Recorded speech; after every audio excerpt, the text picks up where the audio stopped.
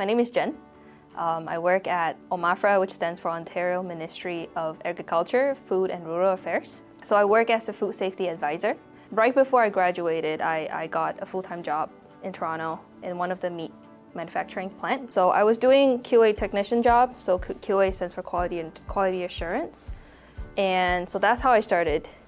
Very much microbiology because it's basically food safety, right? Like, well, things are being produced on the line in the factory. I'm the one that go in to make sure that they're wholesome, they're good quality and safe. And in fact, because I had a degree from University of Guelph in microbiology, it made it so much easier to get into OMAFRA.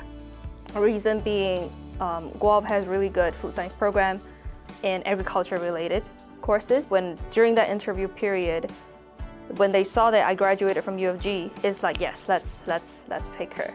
There were a lot of lab work being done in the microbiology courses, and I would say that they're quite intensive and very handy in the sense that if you were to work at a lab starting from second year, it already prepares you with a lot of skills that you need to know.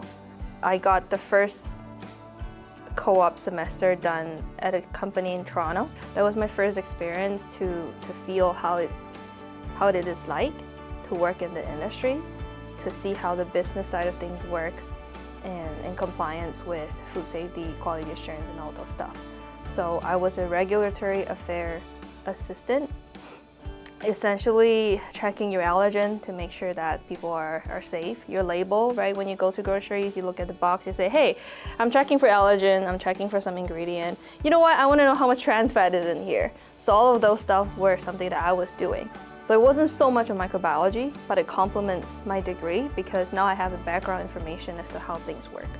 And when I do go to grocery store, it makes sense, right? So that was my very first exposure of co-op. And because of that job, it helped me so much to get a job after graduation.